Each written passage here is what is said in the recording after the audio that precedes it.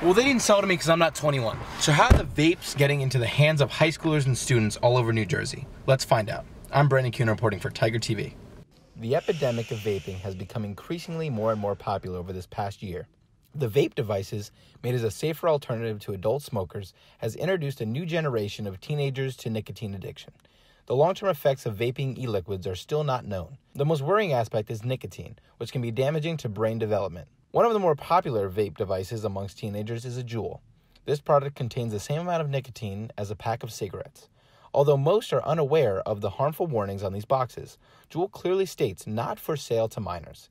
In New Jersey, the legal age to buy nicotine products is 21, but in Pennsylvania, you must be 18 or older.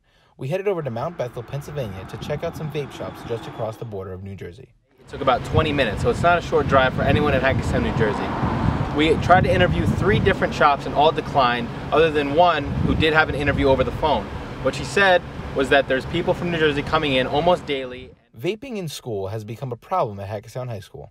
We talked to Steve Spears, head of Hackettstown Security, about this issue. We've seen an increase here at the school with vaping.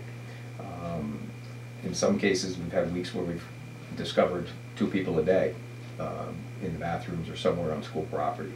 And that's concerning to us. Sometimes there's boldness to do it in the classrooms, and there's been an increase in it recently. There are consequences for our students if they are found in possession of a vaping device. If they're caught with a vaping device or they're caught using it, we send them out for being under the suspicion, meaning they go out for a drug test, and that's standard procedure. At minimum, being in possession of and using, even if you come back negative on your urine test, which you will always be sent out for, there is a Saturday detention, minimum of a Saturday detention for using or possessing these types of devices.